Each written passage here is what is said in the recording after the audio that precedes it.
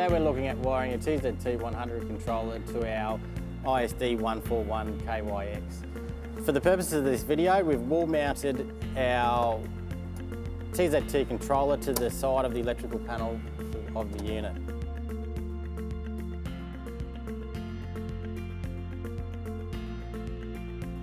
Wiring is made using a 4-core shielded cable, which is terminated on the bottom terminal strip as provided and is labelled behind each terminal.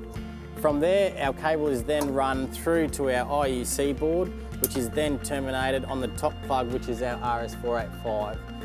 Keeping in mind that our A and B terminals, which are directly wired to our TZT, are polarity sensitive, therefore need to be located in the correct terminals.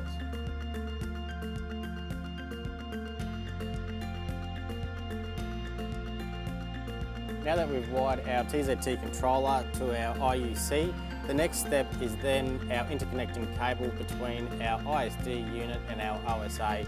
This cable is a 2-core shielded cable, which you can see we've bored in through the electrical panel, and then is terminated into the same terminals as our Modbus connection for our TZT controller.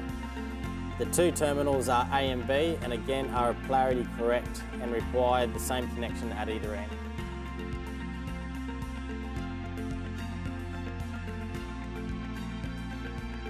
The last part of the Modbus wiring between the ISD and our OSA outdoor unit is via our interconnect cable, which we previously terminated on our IUC board.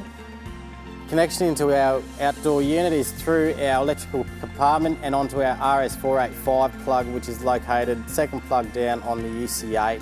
Again, it is a 2-core shielded cable, which is then terminated into our A2 and B2 terminals on the UC8.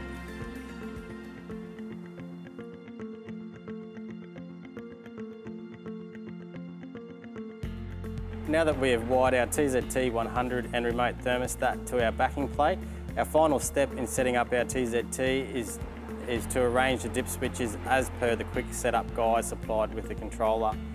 These dip switches may vary depending on the Temperzone model.